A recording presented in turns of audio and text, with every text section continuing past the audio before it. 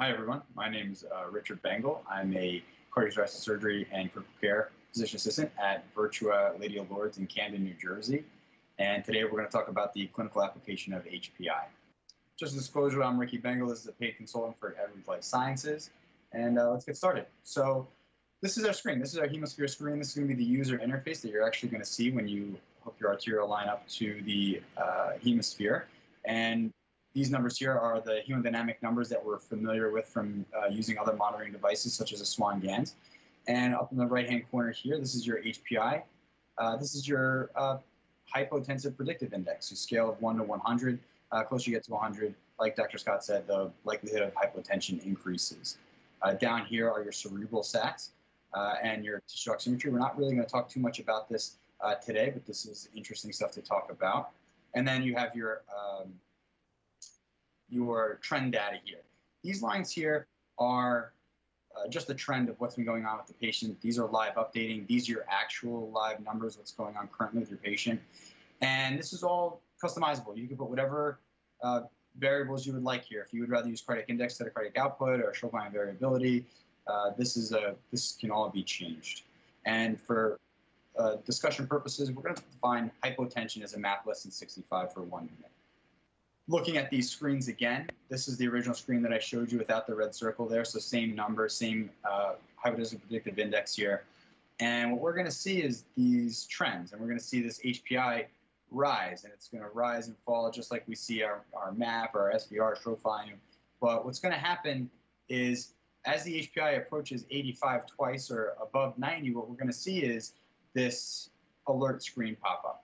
And you can touch the button, touch screen. You can acknowledge this and continue on your course of action, or we can click this more information button, and what it's going to do is it's going to take us to a secondary screen. Our secondary screen is this. This is a simulated screen. This is not the same. However, this is exactly what you're going to see on your device. And what it's going to do is it's going to break down the factors of hypotension. So what we can see here is a HPI of 86. We can see our MAP of 75. We've got two arms of this decision tree. Let's go to the simple one first, your SVR. This is your after allergic systemic vascular resistance. We can see here about 1,700. And then when we go down to the left side here in this yellow box, you see your cardiac output at 3.5. Going down into the factors of that, you see your pulse rate, you see your stroke volume, and then your factors, your stroke volume variability, your DPDT, which is your contractility, and your EA dyne, which is your dynamic elasticity of your arterioles. And what we can see here is nice color-coded for us to tell us what the problem is. But this is going to give us a bigger picture of what's going on with our patient other than what we're currently seeing. And what we can also do here is we can trend the data. And this is a percent change, so 20% down here in MAP, 34 down here in cardiac output, SVR increased 23%, and this is all over 5 minutes. So we can change all this, but this is a good trend line to see where our patient's going. Of note, since we're talking about functions of the screen itself, what we're able to do is we're able to implant interventions. So when we do something like start a pressor or give a fluid bolus or give blood or a vasodilator, what we can do is we can click this button here. It will implant one of these, and we can actually implant what we did to the patient there, and we can see the trend lines after we did that. So let's take a look at what we did to this patient here that caused this dramatic rise in SVR. That didn't really affect our cardiac index or our stroke volume all that much. This patient was started on neosynephrine. So we got the appropriate response in SVR, which we saw was 500 on the last page, and this is what we're able to do for all of our interventions. Let's talk about some cases now. We're going to talk about 2 cases. This first case here, we're going to talk about the operating room and continuum of care into the ICU, and the second one is going to be more of a simulation. So let's get started. This is a 73-year-old female, past medical history of hypertension, hyperlipidemia, TIAs, 4 stents in the past, and an ejection fraction of 35 to 40%. She underwent a CABG ×3. And after the case, what we do is we download our data and we put it into the Acumen Analytics software. And this is our first page. This is our summary page. It's the first page you're going to look at. In the upper left-hand corner here, this is just demographics about the patient. This is the date of the surgery, weight, age, female. On the bottom right-hand corner, this is usually what I look at first as far as our hemodynamics during the case. So you see our procedure time is 1,600 minutes. It's about 24 hours. So you can tell there That's the case plus the ICU length of stay, or I'm sorry, the ICU time that we had the hemosphere on. You can see 161 of those 1,600 minutes was hypotension. That's about 10% of our time. It's not bad, but not very good. And then what we're able to do over here is we're able to break down those statistics a little bit more. And what we see here is a map of under 50. We have no events there, so that's pretty good. And we see an average map of 61. That's not that bad. And then we look at our average hypotensive times. So meaning that every time that we were hypotensive, how long did it take for us to get back to a normal tensive state? And we see here about 7 minutes. And like I said, this box here is usually the first one that I look at. This really gives you an idea of how hypotensive that patient was. Because we know every minute of hypotension really makes a difference in a lot of patients.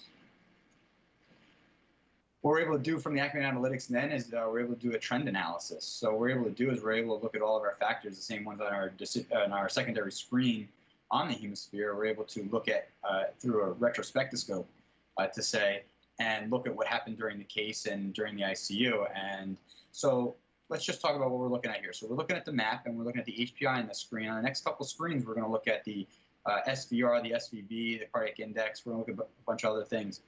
And this blue line here is our delineation between the OR and the ICU. And this break here is the time that we were on pump and we paused the device. And then what we see here are these two blue arrows on each of these graphs. These are going to be interventions. So let's take a look at what we did here. In the operating room, it looks like we had a pretty decent control of our map. It looks like we don't become really hypotensive all that much. A couple little blips here, but overall okay. And we look to see our correlation with our HPI. And what we can see here is you see the HPI did alarm quite a few times, but this patient was treated appropriately, it looks like. We never actually became hypotensive, so that's a good thing. But then let's look at what goes on over here. Our HPI kind of goes up and our map goes up. So we did something here. So let's take a look at what we did. And we added Levophed here. So we started a pressor for this HPI that was alarming here. And our map responded appropriately. But we see that we never really recovered. We see that our HPI still stays pretty high. And we're looking at our map that's staying below our 65. It's yellow and red here. It looks like we were still hypotensive. But it looks like we did something else. So let's take a look at what we did here. And we added a second pressor. We doubled down on what we thought the appropriate treatment was. And we can see that we never really got that much better until much later. We see that we finally get a map that's better. So let's look at our other parameters and see maybe if we could have done something a little bit better here. So now we're looking at our cardiac index, our stroke volume, and our systemic vascular resistance. And we can see here that we know that we really didn't become all that hypotensive in the operating room. Look, we had a stroke volume that was kind of low kind of the whole time, and our SDR was kind of high the whole time. This patient might have been a little bit dry coming into the operating room. You know, we're talking about a cabbage. So we're talking about people who might be diuresed before surgery or MPO at midnight. Maybe this person could have used a little bit of fluids early on. But then we see this instability here, and we really see it after this initiation of our Levophed. We see our index severely suffer. We increased our stroke volume we increased our systemic vascular resistance, our afterload, so much that it actually decreased our hemodynamics. Although it treated our map, it wasn't necessarily the best treatment for our patient hemodynamics. And we can see that when we doubled down with our second pressor, we kind of had the same problem. Our index still hangs out around 2, which is marginally acceptable. And our SVR hangs out around 2,000, which is not really what we're looking for. But we see our stroke volume kind of increase. So it looks like we finally got on the right page here with we need to come off the pressor, we need to give some volume. And you see that through the increase in the stroke volume here. The overall outcome of this patient, not terrible, but not exactly our goal either. We had an ICU length of stay of 5 days. We did not experience an AKI in this patient. We had an overall length of stay of 8 days. She was discharged home. But let's really talk about the complication of this course, where she remained on pressors for about 48 hours after surgery. And for those of you who do cardiac surgery critical care, you know that the beta blocker initiation is a big part of post-CABG. And while you're on pressor, you're really not going to start that beta blocker. So that's going to add delay to our length of stay, and oxygenation issues after eventually giving volume is going to lead to, supplemental oxygen needs. So that's kind of what held up her course. Not bad, but probably could have been better. Let's talk about a second case here. This is a 49-year-old male with a past medical history of hypertension, hyperlipidemia. He's an active smoker. He underwent a robotic-assisted off-pump CABG ×1. And this is going to be just the operating room, and we're going to do more of a simulation. But let's take a look at his Acumen analytic page first. We see here, again, this is his just his demographics. We look down here in the bottom right-hand corner, normally where I go next, is 137-minute case, 26 minutes of hypotension, just about 19% of hypotension during that time. Overall fast case, not a lot of minutes of hypotension, high percentage, but relatively pretty good there. Again, MAP under 50, none of those. Average MAP under 65, 59, not so bad. And then it looks like we treated our hypotension pretty quickly here with only, the average duration of events for about, 3 minutes, less than 3 minutes. So treated very quickly. But let's get into the simulation a little bit. And let's talk about what we're looking at on this screen. So the big screen here with our EKG and arterial waveform, our SATs, and our this is normally what's going to be on your monitor in the ICU or the operating room. And this littler screen here is going to be your hemisphere. And this is exactly what you're going to see on your screen, although this is a simulation. This is exactly what you're going to see. And what you see here is your HPI, 35, you got your MAP, your cardiac index, stroke volume variation, your DPDT, your contractility, your EA dyne, volume responsiveness, and your SVR, your afterload. And I know Dr. Scott went through those parameters with you, so I'm not going to spend too much time talking about what all those mean. But what we can see here is you see a live EKG like you normally would, and you can see that this is live too. This is going to be our trend data, and that's going to move depending on what's going on with this patient. We can see here that your stroke volume variability is up a little bit, stroke volume's okay, all these other numbers look great, and your HPI is 35, very low chance of becoming hypotensive very soon. But let's speed this up a little bit, and let's see what happens to this patient. We see the HPI kind of goes up to 50 here, but let's look at some of the other parameters here. We see our MAP is kind of the same, our index is good, our stroke volume is rising. We see our HPI click up there to 69, so now we know that hypotension is kind of getting closer to us, and we should really start paying attention to this patient, but there's not much to do because the MAP is 74. Here we see we're above 85 for the first time, so there's no warning screen that comes up. You see our stroke volume variability increasing, SVR still okay. Stroke volume is now down to 66. So we're looking at maybe a little bit of hypovolemia. And now we're above 95. So here is our alert that comes up. And we can either acknowledge this and continue on our course of action, or we can click more information. We're going to click more information here.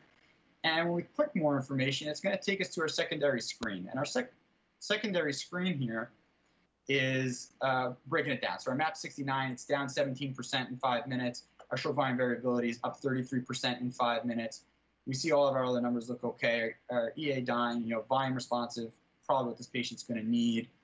And what we're going to see is an intervention be done. And what we see is our provider leaves that screen and is going to click this button, and it's going to pull up an intervention screen. And this provider here picks a vasopressor. So we have our arrow here that says we started something, and we can see what happens after that. So we gave a bolus of Levophed here, and our HPI is still high because we kind of decided that maybe we need a little bit of volume at first. So we see that our MAP is still 73. We did not become hypotensive, but because of our actions, we've decreased our cardiac index, and our stroke volume variability is now very high, and our stroke volume is now very low, and our SVR is high. So this all makes sense knowing that increased afterload and a decreased preload is going to drop down our cardiac index. You see our HPI drop because we're not going to become hypotensive soon unless we really treat these things. So what we're going to see is this bolus of pressor wear off, and our hemodynamics are really suffering now. Index of 1.6, stroke volume is very low, SVR is very high, and what we're going to see is the HPI quickly comes back up because we never actually treated the problem. So we're at 31 here, and then 44, and then 63, 75, 93. Here we are. We're back into the 90s, and what we see is now we're actually hypotensive.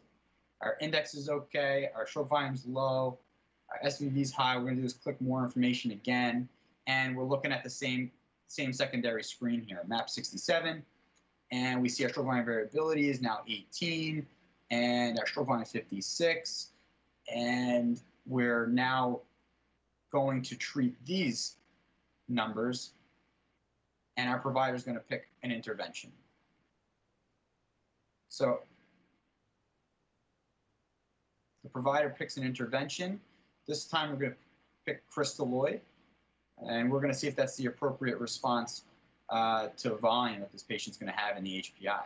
So the volume goes in, and quickly the HPI comes down. The map quickly increases. Your cardiac index is now 2.4.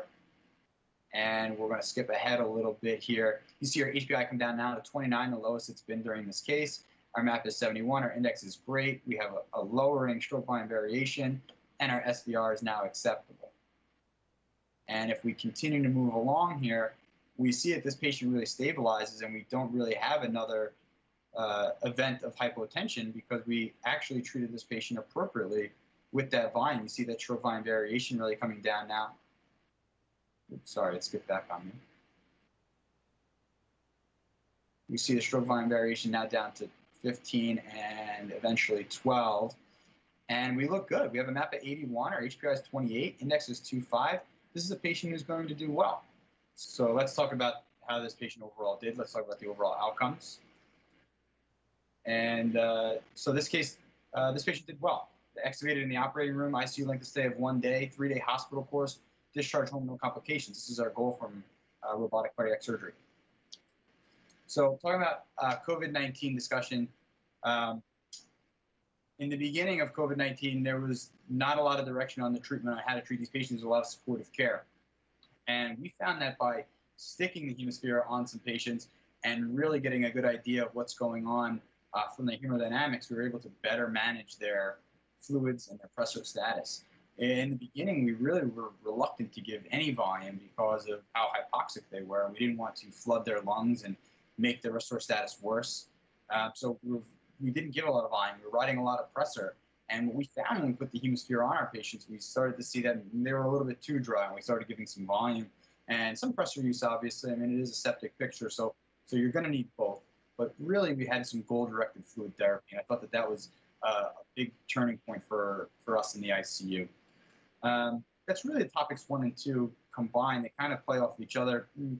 Topic number 3 there, the high output cardiogenic shock. You have your septic shock, which is your high output cardiogenic shock, high output shock, and you add that on top of people who are a little bit older, maybe some undiagnosed coronary artery disease or valvular disease, and then even a viral cardiomyopathy. You had to take all this into consideration when treating these patients and what you were going to choose to raise their blood pressure or give them volume. And by using, DPDT, we were able to use this as a trend to treat the hemodynamics a little bit more in a scientific manner instead of throwing the kitchen sink and hoping something would work. And then the last topic there, the tissue oximetry. In one of the earlier slides in this presentation, we talked a little bit about the cerebral sats and the limb sats. This was a good trend for our patients to see how they were doing. In a typical picture, you have a low tissue oximetry, and because your body's uptaking that oxygen and using it. And then we would see that it would kind of uptrend and hang out around 100 if our body wasn't uptaking any oxygen. And use the tissue oximetry to really guide our care and escalation and de-escalation of what we were doing for a lot of these people. And these topics are really what we thought were the biggest discussion points in our ICU using the hemisphere. Thank you for your time. I appreciate being able to speak with you all, and I'd like to open up the floor to some Q&A. Thanks again.